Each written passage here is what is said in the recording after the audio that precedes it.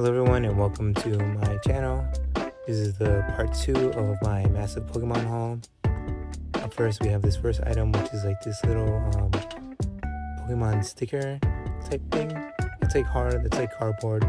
It's really weird, but it's similar to the notebooks from the last video. And here we have a bunch of Pokemon socks. We have Pichu, we have Torchic, we have Mudkip, we have regular Pikachu as well. Just a bunch of different characters.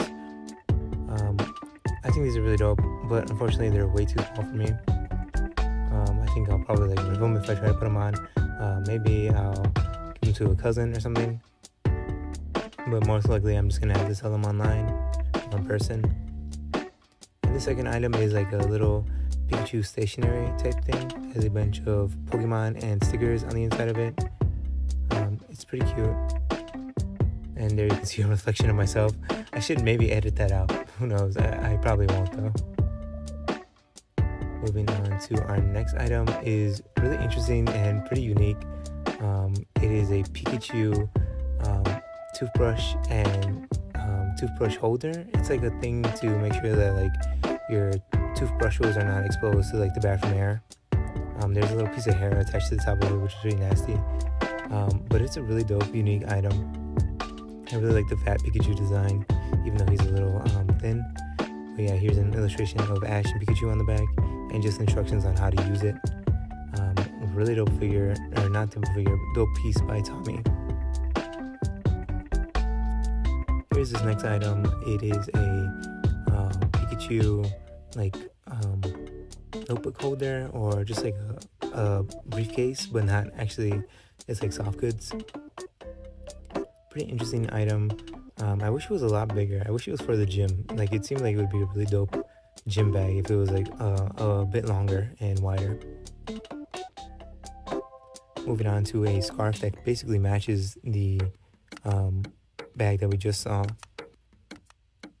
For some reason it only has 2 out of the 3 starters. It has Torchic and Mudkip and Pikachu, but for some reason the grass type isn't here.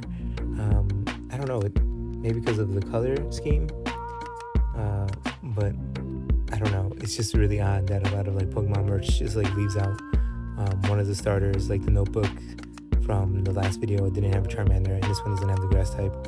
It's just really odd, but it's unique, and that's kind of why I like it.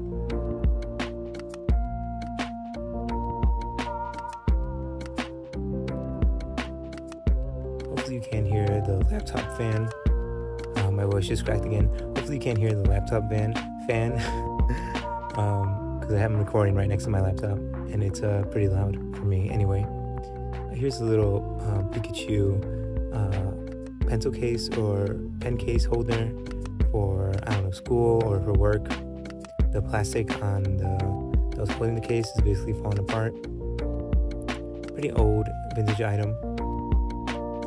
Has a bunch of like designs of like Pokemon in gray. There you can see Mew and Mewtwo on it. Pretty unique item. Seems to be very old. Luckily for me, there's like a foam padding on the inside of this item to keep the shape of the pencil case.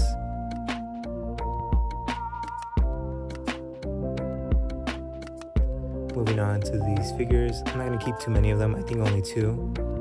There's a bunch that I'm debating whether or not to keep. But here you can see the full lineup for this set. And I'm just pointing out the ones that I'm probably going to be keeping.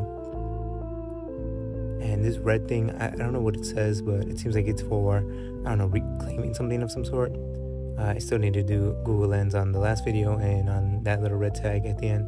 And Snorlax is one of my favorite Pokemon, but unfortunately he's just way too small. I don't really like his evolved forms. They're kind of ugly to me. The first evolution, or the first step in the evolutionary chain, is super cute, but they kind of just get really ugly in the later evolutions. So I'm probably not gonna be keeping it, just because it's way too small for my collection of Figma Pokemon trainers.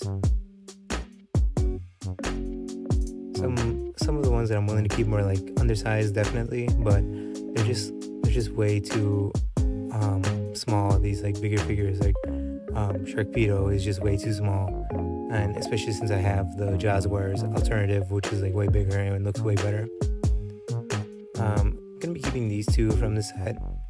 You can see the Castform Sunny version in the back, the Fire version in the back, really dope. Use of clear plastic, and here I'm just measuring out the figure just to see like how big it scales up to the Figma, just for people at home who are interested in this figure as well. Like all the other figures, the paint is really well done, especially for something so small and precise as these figures. And here, I really love Bulbasaur and his evolutions, Ivysaur and Venusaur, but these are just really small. The poses are really good, but they're just way too small for my collection. Moving on, we have this plush Pikachu keychain thing, and it's supposed to have this like electronic speaker thing inside of it, so that way when you squeeze it, it says Pika and a bunch of other phrases, just variations of Pika Pika. Really dope vintage keychain plush thing. I feel like so many Pikachu products come with like a little electronic on the inside, so that way you can hear him speak.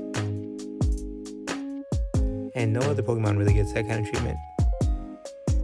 Moving on is this vintage, kind of like a video game magazine from Japan.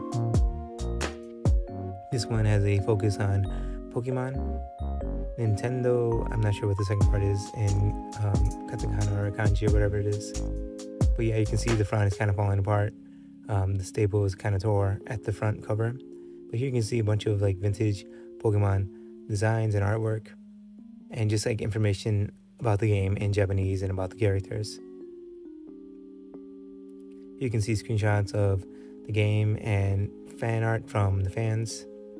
And this is something that I thought was really cute. This like 3D like drawing design of Pikachu and Poliwhirl. And here's an advertisement for the Card Captors video game, and some movie advertisements.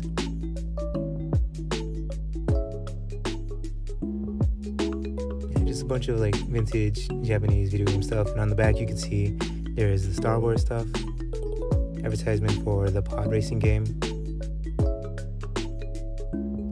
This is a pretty underwhelming item. I'm just going to throw to the side pretty quickly, but it's a Mew coin purse and tote bag. Pretty girly design, but pretty unique as well. This is a really dope item that I've been wanting for a bit. This is a lantern. Is it a lantern? I forget what its Pokemon name is, but I basically wanted a water electric type Pokemon, and this fits my needs perfectly. This is the monocle, I believe. I just need to fix that second antenna to be more straight and not in the way as much. And this is a really dope item. It is a Gachapon Pokemon figure scale. Really dope. The turning mechanism actually works. There's supposed to be like capsules, like tiny little capsules inside, and it comes with one Pokeball. Pokeball is a little too big for like Figma Pokemon figures, but it's still pretty dope and fits in with like other figures if you're interested in that. And here is a Pikachu and Pichu stamp. Really dope item. Pretty unique, but definitely not worth what I paid for it, which I think was like $5 or $3. I'm not quite sure. And here we have a Pikachu towel, like a bath towel, or maybe it's for the kitchen, I'm not quite sure. And on the other side we have a tote bag that comes along with it. This bag has Pikachu, Chimchar, Piplup, and Turtwig. I'm like starting to like doubt myself whether or not that's his actual name. And then here you can see the Pikachu towel design as well.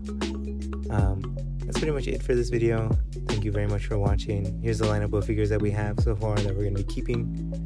Coming up next is going to be my Met tutorial, how I modeled a classic Mega Man Met.